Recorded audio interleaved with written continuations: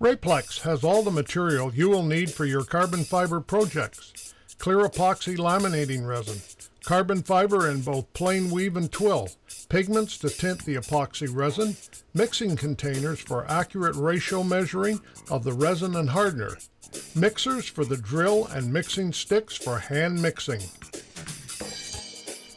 All of this material is available at www.rayplex.ca. Coating surfaces with carbon fiber is a very popular item today, and a lot of people are enjoying making little products for their cars, their dune buggies, motorcycles, etc. What we'd like to show you today is how to coat an object with carbon fiber, and here we have a piece of MDF. Now we're going to put a black surface coat on so that the color doesn't show through in the carbon fiber, but also I want to show you how, using sharp edges, how it can be difficult to get around the corner. So if you're making a project, you want to look and make sure that your edges are, if they're sharp, you're going to have a lot of difficulty, but if they're nice and rounded, they're going to be quite easy to get around. You'll see this when we get into the laminating of this product and using carbon fiber and putting it on, and you can see how it just flows over nicely. But sharp edges are very, very difficult to get it over. Hi, this is an example of our Rayplex 282 epoxy, the tabletop material, that's been mixed and we've colored it. This was a runoff, but it turned out to be a mistake because it was not properly mixed. It only got hand mixed for about 30 seconds, and you can see how flexible it is, and it's not even going to break. This is not good. Also, you can see you can stick your thumb into it and you can leave marks in it. So if your epoxy turns out and it's soft, it's probably the result of improper mixing. Here is, again, our Rayplex 282 with a white color pigment in it, and you can see how hard it is. If I push hard enough, that's going to break. You can't dig your finger into it. It's a solid, hard thing. You could use this for a tabletop, cut on it, anything you wanted to do there. And here's another example of the 282 in clear. You can see it's very, very hard. If I push it hard enough, it'll probably break.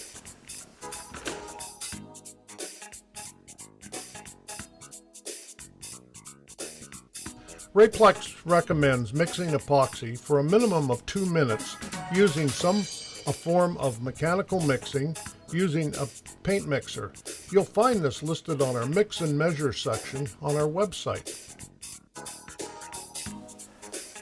We're now ready to coat or put on the base coat on our wood product here, and we've mixed up our 282 epoxy tabletop with our number 701 black color pigment.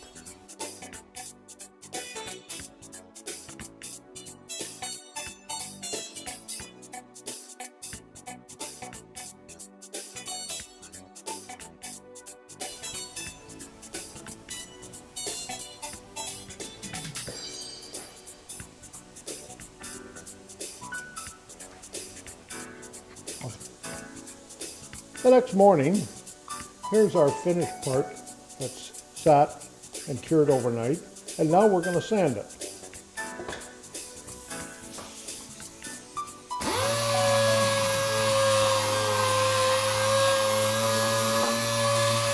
You can see it's fully cured and hardened up, and the sandpaper just takes creates a powder without much difficulty.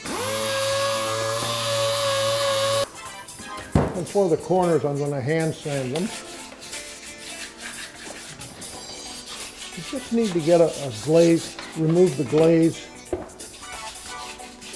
Oops, I went through in one spot there.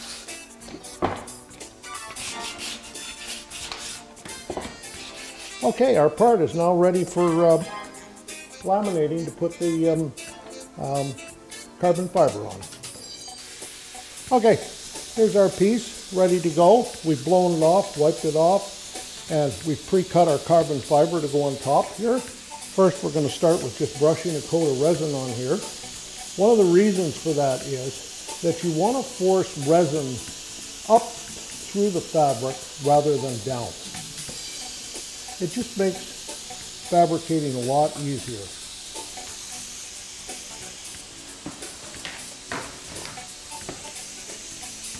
Now we'll take our piece of carbon fiber, just bring it up to the edge, fold it over. You see you get that beautiful twill look.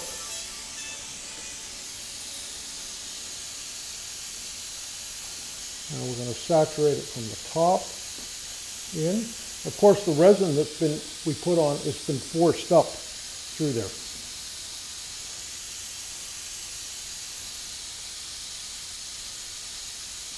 You can still see the air in the resin, but it'll come out later. Now, we're going to start working the edges. Now you can see that's a relatively sharp radius, which is probably about 1/4 of an inch. Get out of there. That's good.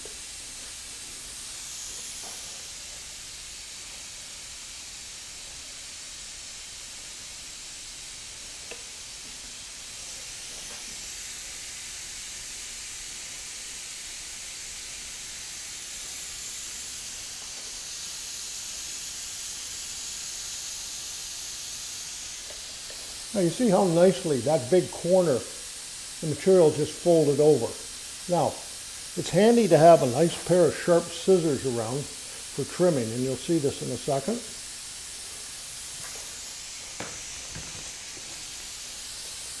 We're going to trim off the excess.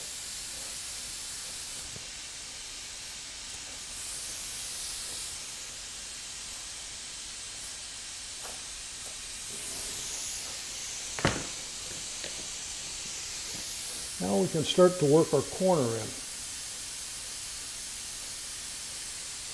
Fabric will pull, and you can quite often just pull where the overlaps are out.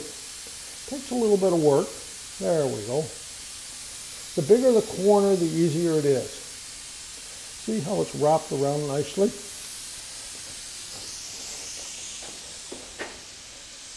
This is a big corner here. See how nice that went around? Just fold it right in.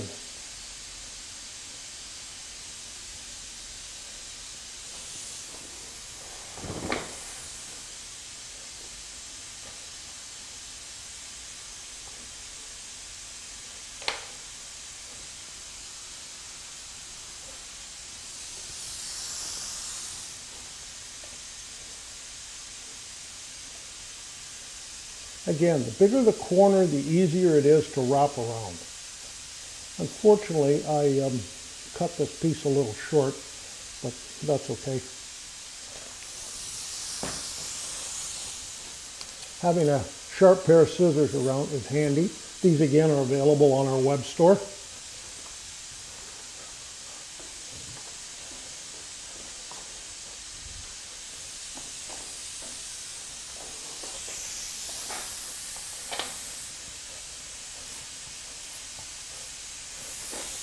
Large overhangs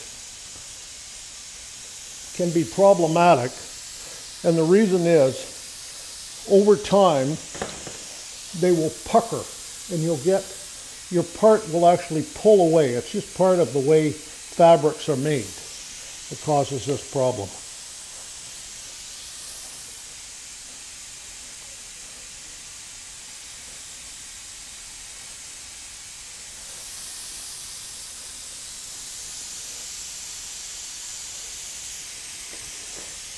Again, I should mention there's different types of carbon fiber out. This is a twill, and it's usually one of the easiest to get the air out of and to move around. Okay, let's run the heat gun over this. I prefer to use heat guns versus torches just because of the safety. A live flame with chemicals could develop into a disaster in very short order.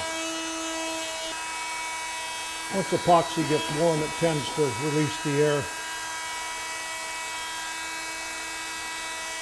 There you have a beautiful finish.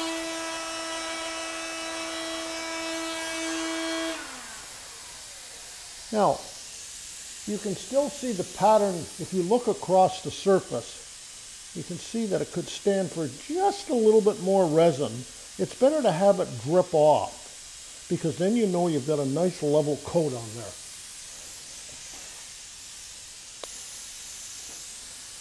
And the sides, always, the resin will run off there. We've got no fix agents in there,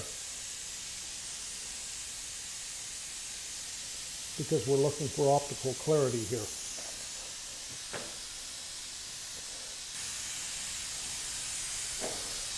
Okay, here's our second coat, and I've run the heat gun over it, and you can see it's all nicely cleared up. It's ready to cure off now.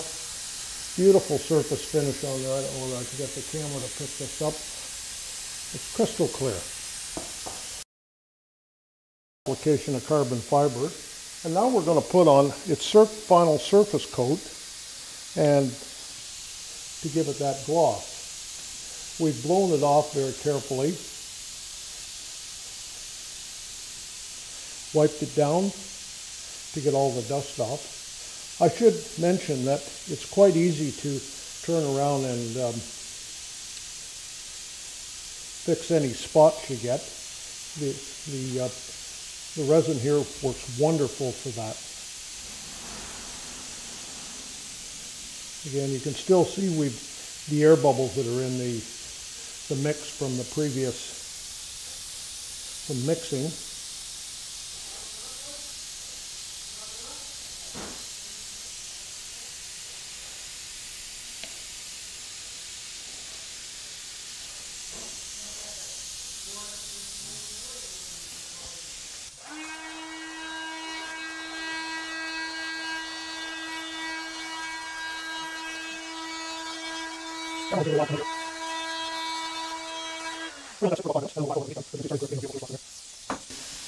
The crystal clear coat on it. It's now just totally clear, and it's all come out to a beautiful finish on top. We'll see this when it hardens up. In closing, check out our YouTube channel for more videos on composites and fiberglass. Hope you've enjoyed this video, so please subscribe.